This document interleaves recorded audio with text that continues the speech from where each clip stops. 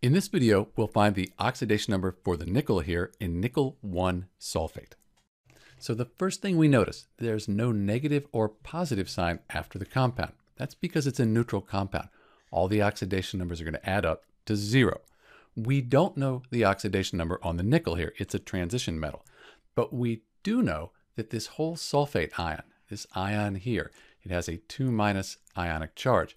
And when we have an ion, the oxidation numbers are going to add up to the charge on the ion. So the sulfur and the 4 oxygens, if you add up all those oxidation numbers, that's going to equal 2-. So at this point, we could set an equation up. We could just say nickel, that's X, and we know everything adds up to 0. 2 times X, that's 2X. We have this 2-, so minus 2 equals 0. 2X, add 2 to each side, and we get 2. Divide by 2, X equals 1.